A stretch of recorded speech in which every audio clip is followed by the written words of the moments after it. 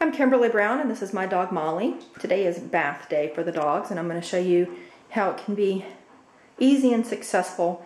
And these are all using methods we learned at Possibilities Unleashed, but you'll have to go to class to learn the secrets. We've got a bath mat on the floor, one by the tub so it doesn't slip.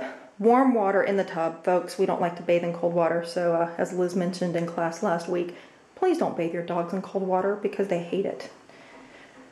All right, let's get the towel first. Molly, get the towel.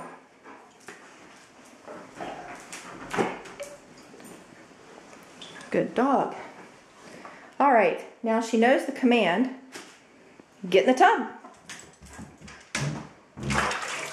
Such a good dog. Not traumatized at all. Just for fun, we're gonna have Murphy come turn the water on. Murphy, come here, buddy. Turn on the water. That's a good dog. Now, assume the bath is over. And we're going to get out safely. Molly, out.